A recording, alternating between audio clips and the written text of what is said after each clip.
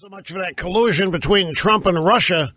You see, the Russians are threatening to hit back at Trump, strike back at Trump. It's a relatively slow news weekend for Trump. I mean, not all that much happened, folks. Let's review it.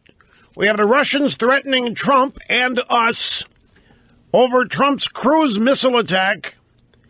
By the way, you won't believe this. Mother Jones, the mega. By the way, greetings. Great to have you, Rush Limbaugh, here. More fun than a human being should be allowed to have. You'll find out why in a moment. Tomahawk missiles are offensive to Native Americans. We need to change the name of the cruise missiles that we launched into Syria because Tomahawk missiles are offensive to Native Americans. What about the Tommy gun? Might that offend Brady?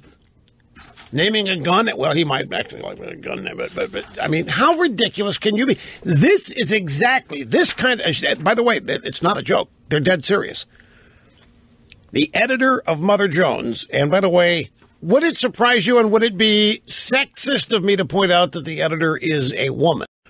But the editor at Mother Jones, again, let me ask, is it sexist of me to point out that she's a woman and finds that the name of the missiles that we launched in Syria, Tomahawk, is offensive to Native Americans?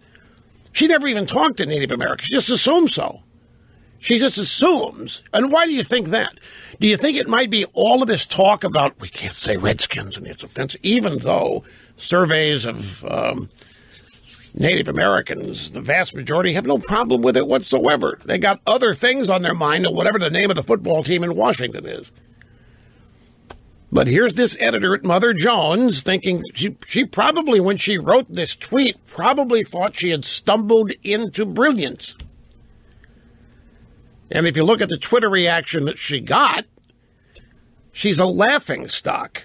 Her name is Clara Jeffrey, editor of Mother Jones, suggested on Saturday that American Indians are likely offended by the name of the missiles Trump launched this week. And Obama launched Tomahawks during his time. Do you think it ever occurred to this woman anybody would be offended at what they were called? You know what I think we ought to do? Let's change the name. Let's change it from Tomahawk to the Obama class.